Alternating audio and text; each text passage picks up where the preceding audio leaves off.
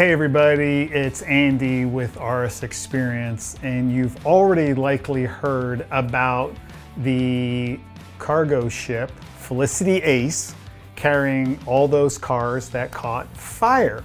There were about 4,000 cars on board, 1,100 of which were Porsche cars. Now I feel for anybody who had a car on that ship. There were Audis and Lamborghinis and Bentleys and a lot of Volkswagens and even a few high-end Bugattis. But the question is, what will Porsche do for the owners with cars on that ship? Hey, I'm Andy, a high-performance car enthusiast with a passion for well-engineered automobiles. I love to drive mountain roads with like-minded enthusiasts, along with sharing driving tips and techniques in my Porsche GT3 RS and BMW M2 CS. So let's just start with kind of what we know.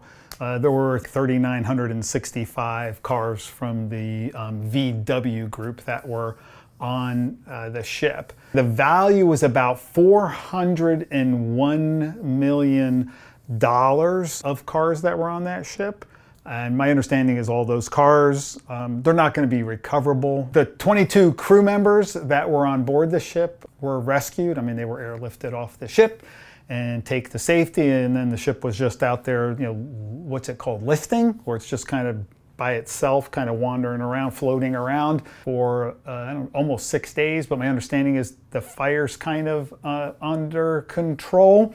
It's not been confirmed, but there's speculation anyway that there were a lot of EVs on board, some of the Audi e-trons and then Porsche Taycans.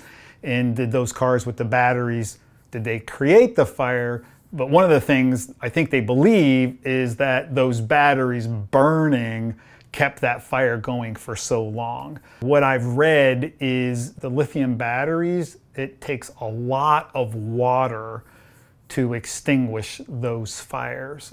In fact, the best way to put those fires out is to, again, what I've heard, is to submerge them underwater. Presuming that most of the Porsche cars that were on that ship were customer ordered cars. Now I know dealers get in some demo cars and other cars, but I would think a large majority of the Porsche cars were customer ordered cars. From my knowledge, Porsche has contacted the dealers, and the dealers have then in turn contacted the customer. Also, as I understand it, Porsche is going to replace those cars. So instead of, obviously, you're not going to take the burned out car and then send it back to the person. So Porsche's going to have those cars replaced. So the cars that were on the ship bound for the US, that ship was bound for kind of the main ports that Porsche goes to along the east seaboard is Davisville, Rhode Island, then on to Jacksonville, Florida, and then on to Houston, Texas. So most of the cars on board that ship would be from, say, Texas eastward. So anyone with a car probably like west of Texas, more than likely was not on that ship, and they're not impacted by the fire. The cars that were on the ship had delivery dates most likely in the March and April timeframe, because the ship wasn't that far out to sea, right? Somewhere around the Azores. So by the time it crosses the Atlantic, gets to Davisville, gets unloaded, then goes to Jacksonville, then goes to Houston. I think some of these cars were March, even April deliveries, so they weren't due like in the next few days. So the replacement for these cars raises a couple of questions. So one is, there's 1,100 cars that need to be replaced. So when you think of Porsche in the supply chain side, it's like there's like this additional 1,100 demand. So they've, when they had their plans, these 1,100, let's just say, weren't in there. So now they got to figure, okay, now we just have to make sure that we have the supply on hand to build these 1,100 cars that weren't, say, in the forecast. I believe what Porsche is going to do is they're going to create new orders for these customers that were impacted. So those customers will then get to replace their cars. But the question is, what is the impact of that on cars that are already in the pipeline? So I think any orders that are in the pipeline, so anybody who's got a car that's going to be ordered, I don't believe the 1100 are going to jump the line. I think those cars that are in there and people have dates on those builds, those are going to go through the system as they would normally. I think then what's going to happen is, I think Porsche, I don't know, they have like 70, couple thousand cars a year, I think, that come into the US. So that's 6,000 cars a month. So in the next round of allocations, like by the end of March, Porsche will get their next round, the dealers will get their next round of allocations. So instead of that being 6,000 cars, I suspect that'll be 4,900 cars. So that the 1,100 will kind of fit into that 6,000 number. So let's say you had one of those cars on board. So now my car, I was expecting to get it March, April. You're like, when am I going to get it now? So based on some of the timelines with Porsche, I'm going to say you probably have, what, 45 days maybe in this front end with the order, and then another 6 to 8 weeks to get the car shipped. They may not, that might not be the exact timeline, but I'm going to guess the June, maybe July even timeline when those cars will be replaced. So now let's think, okay, so I'm going to get a new order. Am I going to be able to change my order? Or is Porsche going to say, hey, you know what? We have all these orders. We know all the supply and parts we need to build them because we already have the order. That's one way. It would make it easier and more efficient for Porsche. But what about maybe a customer wants to make a change?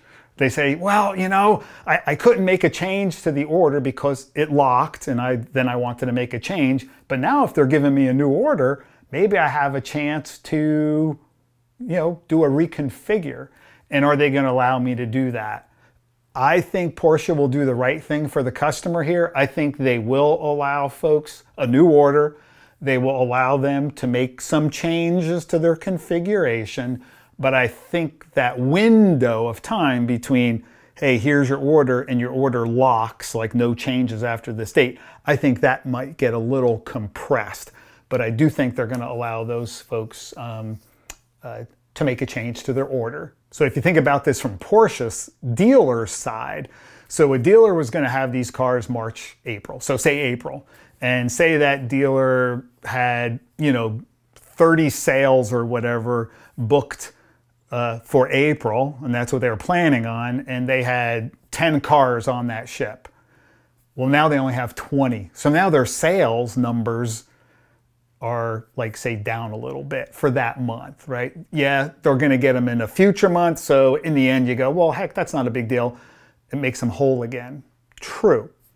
But some scenarios, right, you think through this. So one is, well, there's a couple here. I guess one is a customer says, I don't want to wait that long for my car to come in. I don't want to wait that long. So what do you have on the lot now? Oh, well, that Macan or that Cayenne, that one's good. I'll take that one.